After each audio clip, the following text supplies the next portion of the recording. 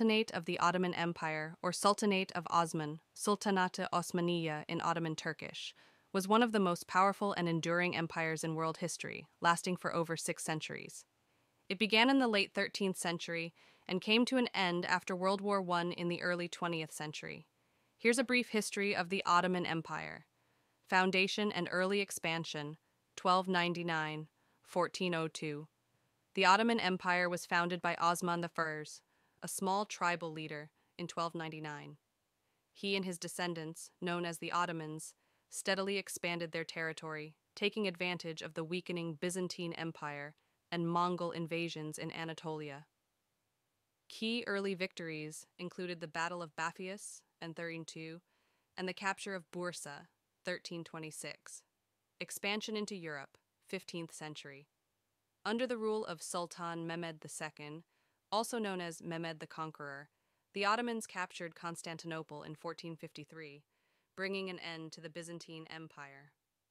This marked the Ottomans' expansion into Europe, with the Balkans and parts of Central Europe coming under Ottoman control. Golden Age, 16th century. The reign of Suleiman the Magnificent, 1520–1566, is often regarded as the Ottoman Empire's golden age. It was during this time that the Ottomans reached the zenith of their power, extending their dominion from Hungary to Egypt and from Iraq to North Africa. Suleiman was also a patron of the arts and responsible for many cultural and legal reforms. Stagnation and decline, 17th–18th century.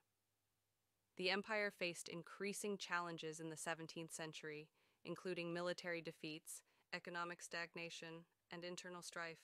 The Ottomans lost territories in Europe and faced pressure from European powers. The empire's military and administrative systems became outdated. Tanzimat and reform, 19th century. In the 19th century, the Ottoman Empire initiated a series of reforms known as the Tanzimat, aimed at modernizing the state. These reforms included changes to the legal system, the military, and various administrative functions. World War I and dissolution, 20th century. The Ottoman Empire entered World War I on the side of the Central Powers. After the war, the empire faced significant territorial losses. The Turkish War of Independence, led by Mustafa Kemal Ataturk, resulted in the establishment of the Republic of Turkey in 1923, marking the end of the Ottoman Empire.